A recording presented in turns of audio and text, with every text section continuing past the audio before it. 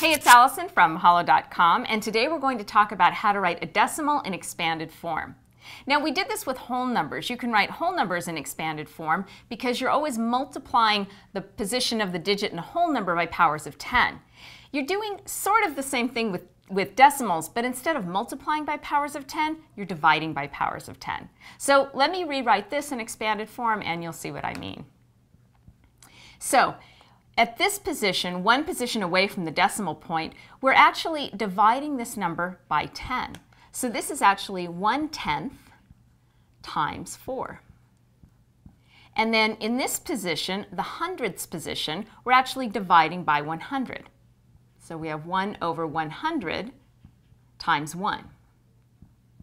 And then in this position, the thousandths position, we're actually dividing by 1,000. So we have 1 over 1,000 times 7. Now, what you might notice is that each position away from the decimal increases the number of zeros in the denominator. So in this position, you're dividing by 10. In this position, you're dividing by 100. In the third position, you're dividing by 1,000. And it'll just keep going like that. You'll divide by 10,000 and then 100,000, etc. So that's how you write a decimal in expanded form.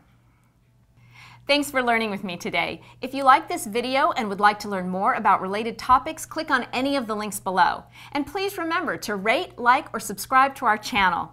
If you have any specific questions or requests, please send them to requests@mahalodotcom. I'll see you later.